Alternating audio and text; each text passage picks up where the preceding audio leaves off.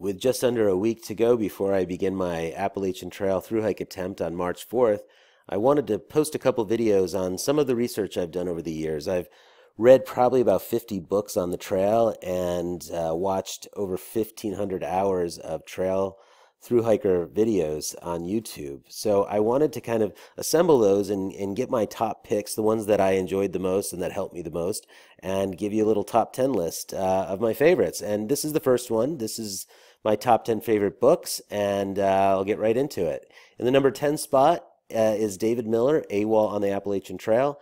As many of you know, David Miller publishes the AT Guide, which is essentially the thru hiker Bible.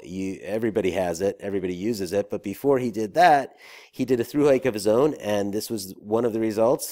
He wrote this wonderful book of the account of his thru hike. In the number 9 spot is Lost on the Appalachian Trail by Kyle Roehrig. This was just published, I think, within the last 6 months, and it's unique because he did the trail with his dog Katana, which allowed for a lot of interesting adventures. Kyle's a great writer, and I recommend this book highly. The next one is Gary Sizer's Where's the Next Shelter. This one also was published in the last year, and Gary got a little notoriety after his thru hike because he published put on the internet a before and after shot of his weight loss and body transformation from the trail. And since then, he's written this really wonderful novel, not novel, it's a piece of nonfiction about his thru hike and the relationships he formed along the way. It's really a lot of fun. In the number seven spot was a New York Times bestseller, Grandma Gatewood's Walk. Grandma Gatewood is probably one of the best known figures of the trail. She hiked it in the 50s and I think into the 60s when she was herself in her 60s and 70s. What's great about this book is not only do you get a biography of a very interesting woman, but you really get a sense of what the trail was like in those early days. So I highly recommend this book. The number 6 spot goes to Becoming Odessa by Jennifer Farr Davis. Jennifer, as many of you know, held the supported thru hiker record of the Appalachian Trail for a number of years and was which was just given over to Scott Jurek, who beat her by, I think, just a few hours this past year. This is her first account before she started breaking records of her first thru hike, and it's really a really delight. In the number 5 spot is Appalachian Trials by Zach Davis, which is a psychological guide to the trail. This is interesting. Nothing really like it was out there before Zach published this, and it really goes into the preparation and the mental part of the trail, both before, after, and during. He gives you a lot of tools on how to deal with it. And I think it's an invaluable resource for any thru hiker.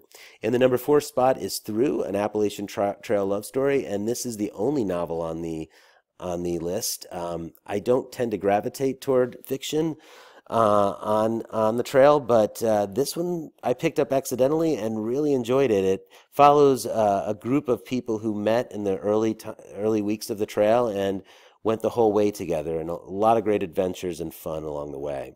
And the number 3 spot is A Woman's Journey by Cindy Ross. Cindy did her thru hike in the 70s, and you really sense that era in this book. It's almost poetic in her prose.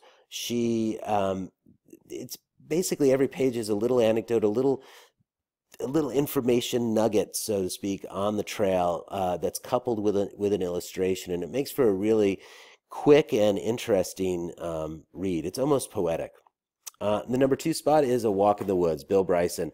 Most people have read this. I think this is how most people know the trail. It's still the funniest of all the books on the Appalachian Trail that I've read, at least, and he gives a lot of great history too. So Bill Bryson's Walk in the Woods is a must.